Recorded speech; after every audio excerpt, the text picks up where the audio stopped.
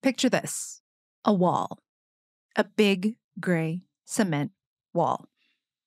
It's 6 feet high, a foot thick, and a half-mile long. Yes, a half-mile long. It goes right through the 8-Mile, Wyoming neighborhood in Detroit. Esther Boyd knows this wall well. It runs right behind the house she grew up in. My dad took me one day, I remember he took me in the backyard and he told me, put your hand on the wall, just touch it. And I touched the wall with my hand. He said, don't ever forget this feeling. Then my dad told me, he said, you know, you're not supposed to cross that wall because you're Negro. Those were his words. That's when he brought me back in front of the house and we sat on our porch and he told me everything that he had to go through, that they had to go through for us to have the opportunity just to live in this house. The wall that Esther had her hand on is called the Birwood Wall. It was built in 1941 to keep people apart. Black people on one side of the wall, white people on the other. But sometimes, things don't go as planned.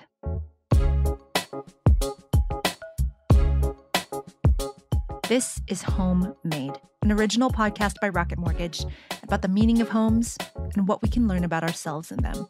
I'm Stephanie Fu. In this episode, the wall that brought a community together.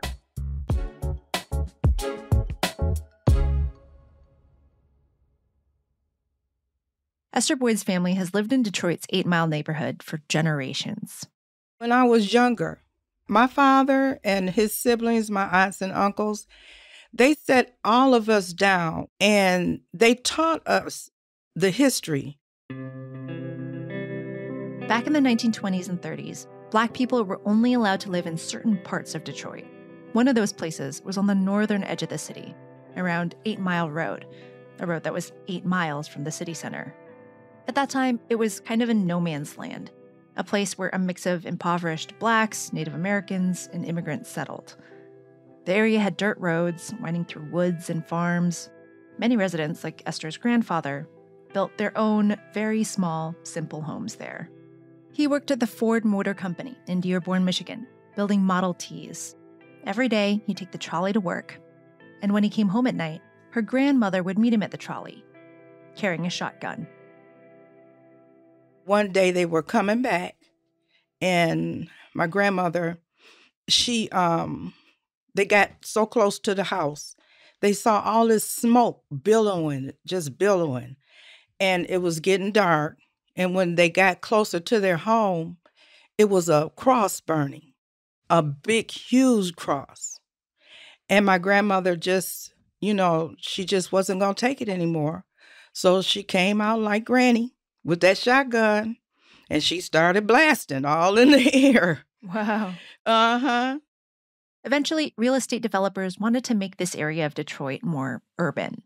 Many Black families were forced out of their homes, and around 1940, a wealthy developer named James T. McMillan wanted to build a whites-only subdivision here, right next door to the existing Black neighborhood. But when he sought a loan from the Federal Housing Administration, he hit a wall, so to speak. I'd like to read something to you. It's short, and it comes from the 1936 Federal Housing Administration Underwriting Manual. It's basically a long, dense document that lays out how the FHA granted mortgages back then. So here's a snippet. Natural or artificially established barriers will prove effective in protecting a neighborhood from adverse influences, including the infiltration of inharmonious racial groups. Inharmonious racial groups. So yeah, the FHA was explicit. Segregate white and Black neighborhoods. A wall could do the job. So that's what McMillan would do. He proposed building a huge wall and named it the Birwood Wall, after a nearby street. It worked. The FHA approved funding for the new neighborhood called Blackstone Park. The wall went up in 1941, effectively segregating the new white neighborhood from the old black one. Esther was born 12 years later. Her grandparents lived near the wall, but she, her parents, and her brothers lived in a housing project in Oakland County, northwest of the city. Like her grandpa, her dad worked long hours in a Ford factory, and he was hatching a plan. But he kept it a secret. None of us knew. My mom didn't know. I didn't know. Even her older brothers didn't know. And then came the day. Esther was 6 years old. He said, "Everybody get in the car. I want to show you something." They drove away from the projects and got closer and closer to 8 Mile, closer to the Birwood Wall, and closer to the white neighborhood. My brothers got scared. They said, "We can't go over there. We can't go. Where are we going? We can't go over there." He said, "We can now." Esther's dad drove down Birwood Avenue, and he parked in front of a house. Their house. A brand new one. Her dad had purchased it under the GI Bill. The whole family, they couldn't believe it, and they jumped out of the car to go look. You know, it's just a little 3-bedroom home. Nothing fantastic or fabulous, but it was like they had gave us $1 million. The Boyds moved into their home in 1959. The Birwood Wall ran right through their backyard. If you were tall enough, you could peek over the top and see the white neighborhood, just on the other side. Esther remembers that on the other side, the neighborhood had all kinds of things. A couple of grocery stores, a drive-in, a roller skating rink. She only remembers a few stores in her neighborhood. It was different. Playing as a kid was different too. On the black side of the wall, she'd get into the kind of trouble kids got into that age. I was like a tomboy, you know, climbing in trees and doing all of this and that. But sometimes she got to visit the other side. My mother was a day worker. She cleaned people's houses. At one point, she had to carry a card, a work card, that would allow her to go right on the other side of the wall to do her day work. If her mom didn't have that card, she faced the penalty of going to jail. Sometimes Esther would join her at work. In one of the houses, there was a little girl the same age as her. And we were friends. You know, little girls just playing around. I would go over there when my mom would clean the house, and we could play. But as far as me getting on a bicycle or trying to walk over there, I could not do that. I couldn't cross over that wall to play with her daughter. We knew what we could and could not do. If you were Black in the white neighborhood, you had to prove you were allowed to be there. Her dad got a ticket once when he was passing through the white area. The officer forced him to provide paperwork to show he owned a house nearby. Those memories are dark for her. Cards and papers to prove your right to exist. And the other day I was looking through some paper. I found that card. Wow. And I tore it up. I did. I tore it up. I don't never want to see that again.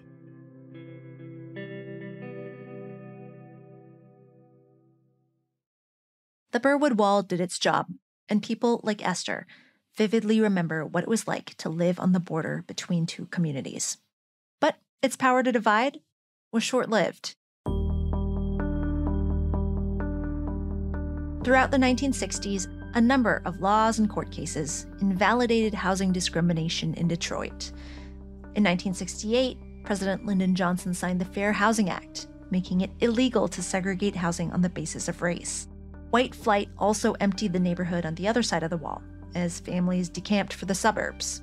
Both sides of the wall became majority Black. But the Birwood Wall remained untouched, a hulking, physical reminder of racism. From the time we moved over here, the wall was always visible to us. I can look out my living room window and see the wall every day, so it's always been there. It's always been right in front of me. That's Teresa Moon. She's lived next to the wall since 1959, same year as when Esther's family moved into their new home. Unlike Esther, Teresa's parents never told her about the meaning of the Birwood Wall. It was just part of the landscape. When I was growing up, the wall was just something that we used as, something to play on. You walk the wall for a certain amount of feet and it was a rite of passage. These days, Teresa is that person in the neighborhood who knows all the names of the local kids, talks to everybody, picks up trash, calls the city when she notices a swing set in the park that needs to be repaired. She's the unofficial mayor of her block. Well, they call me Miss Teresa. The kids do. I'm kind of like a community leader.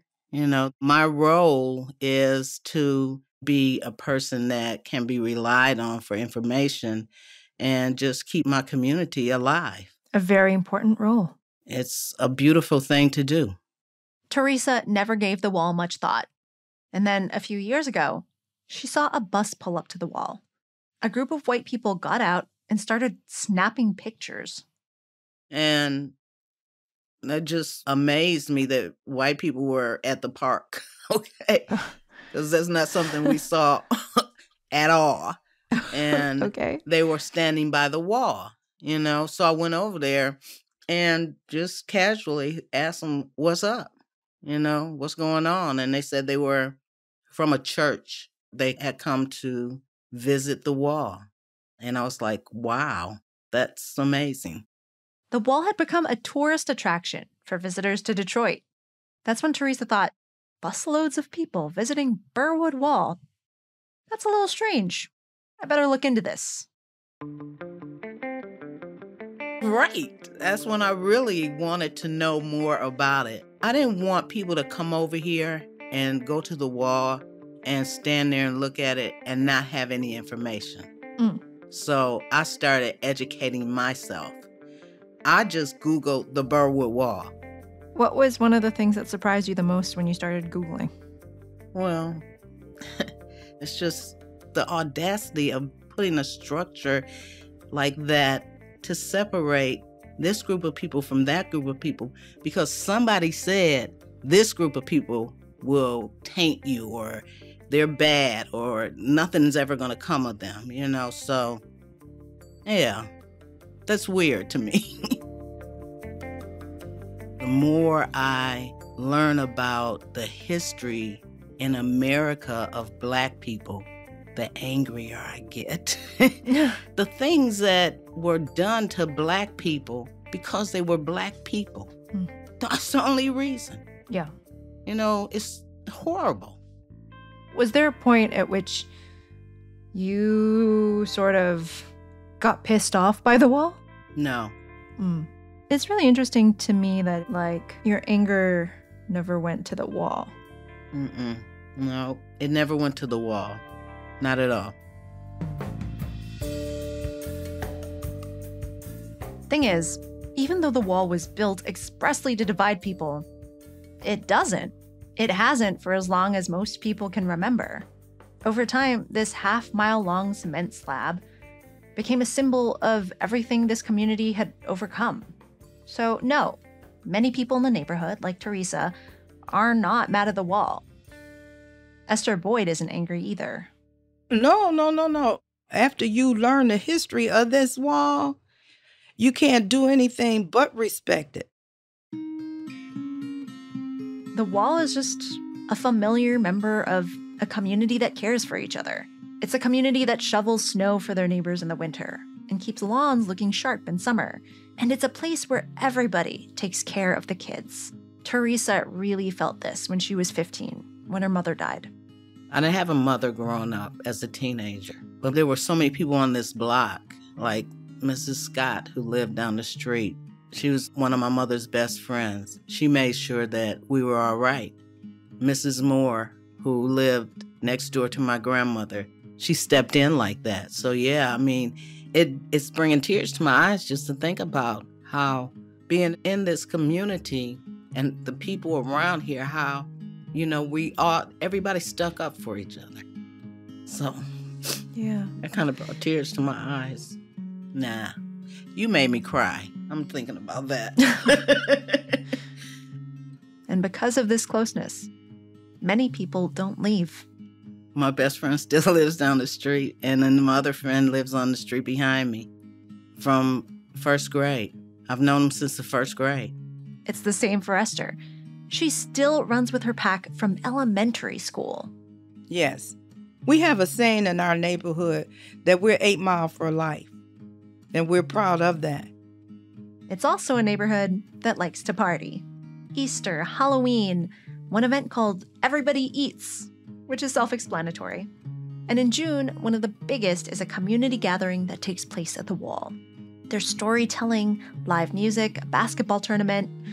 It's such a good party that anyone who has moved away travels back for it.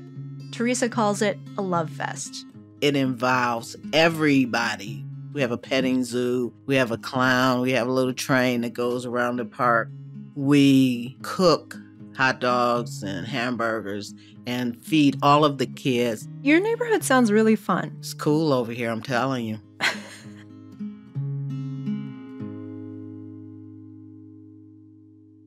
Honestly, the neighborhood around the Wall just seems like a really nice place to live. It's been a nice place to live for so long that the Wall has just become a wall. So that wall is, it is what it is, but there's so many other things that I'm mad about. There's so many different components to how we have to exist as Black people in America. I have a son who's 42 years old, and he's a grown man, but I'm afraid every time he goes out the door that he's not going to come back.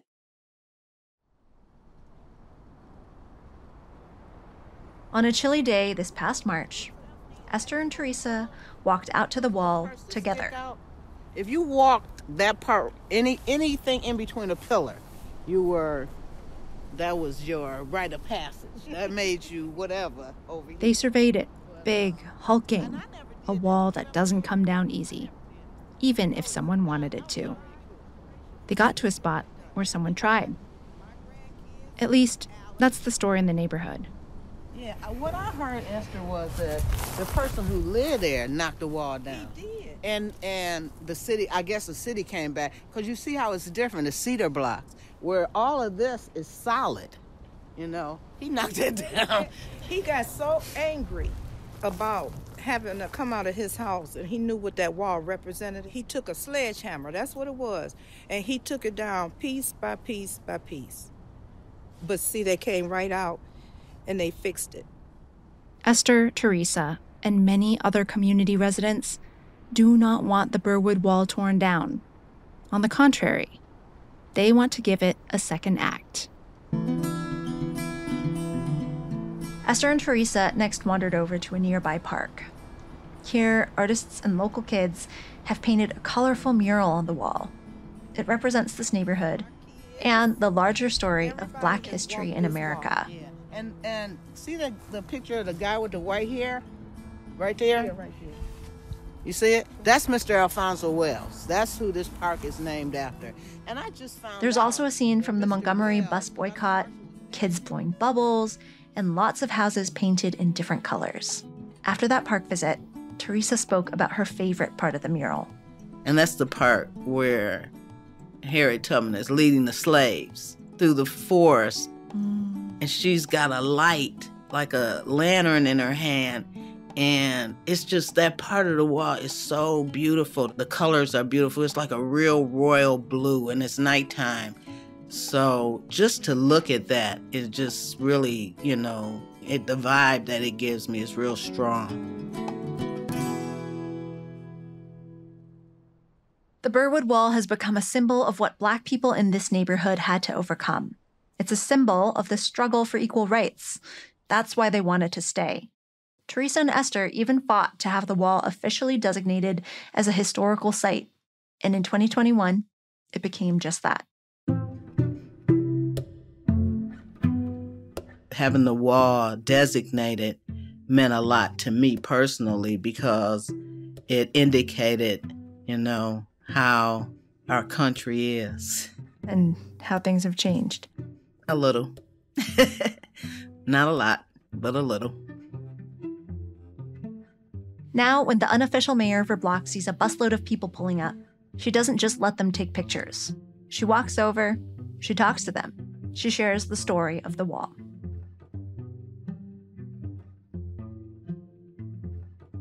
For me, it's a symbol of standing your ground.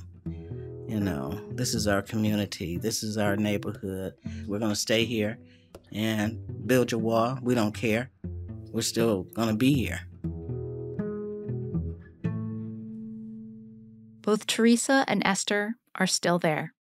In fact, both still live in the houses they grew up in. This is the house. This is the home where 4 generations of grandkids, everybody has lived in this little house at some time. It's not a lot.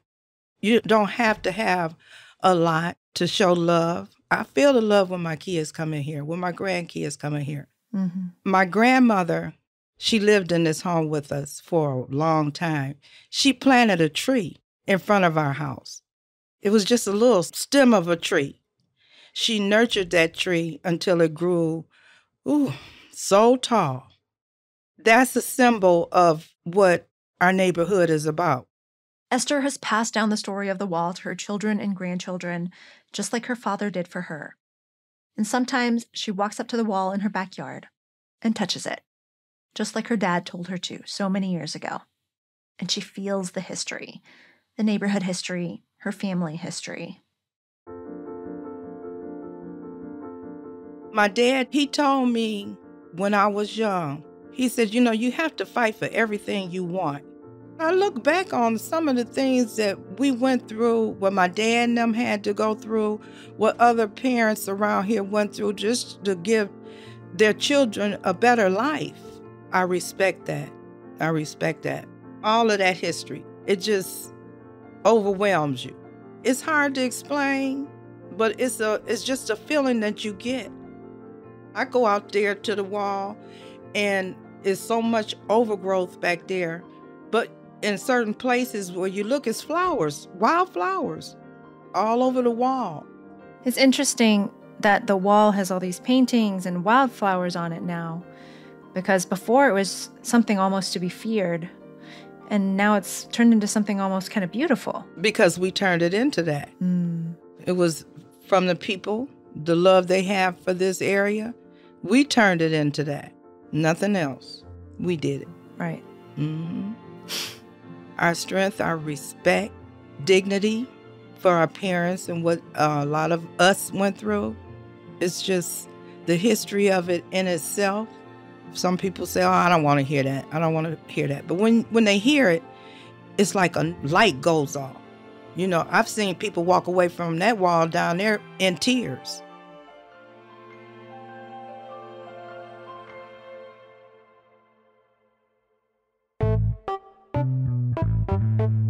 You've been listening to Homemade by Rocket Mortgage. This episode was written by Sarah Kate Kramer. My name is Stephanie Foote. You can reach us at rocketmortgage.com/homemade or find a link in the show notes to this episode. Equal housing lender, licensed in all 50 states. NMLSconsumeraccess.org, number 3030.